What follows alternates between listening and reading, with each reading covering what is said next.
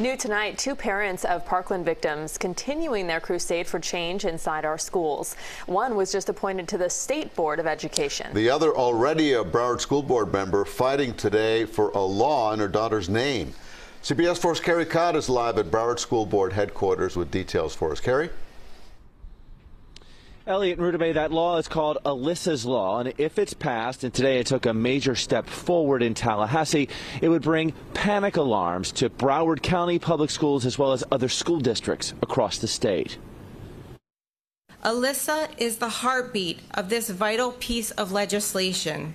That's Broward School Board member Lori Alyssa talking about her daughter Alyssa, one of the 17 victims of the Parkland shooting. Alyssa stood before a State House Education Subcommittee Tuesday to push for passage of Alyssa's Law. It's a law that will put a panic alarm, most likely through a cell phone app like this one, in the hands of teachers and school administrators across Florida, allowing them to directly contact law enforcement in the face of a threat. Time equals life. The faster we can get law enforcement and emergency medical services on campus, the more likely we will save lives.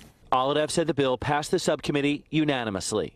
We are so excited that Alyssa Law is moving through the committees in the House and the Senate side. It's been a long journey for Alyssa since the Parkland shooting, and now the bill she's advocated for is one step closer to passage.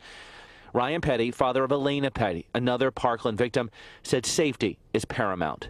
Anything we can do to reduce the response time for those first responders that are coming to either stop the assailant, stop the attack, or render aid is a good thing. Petty is becoming a leading voice on education in Florida.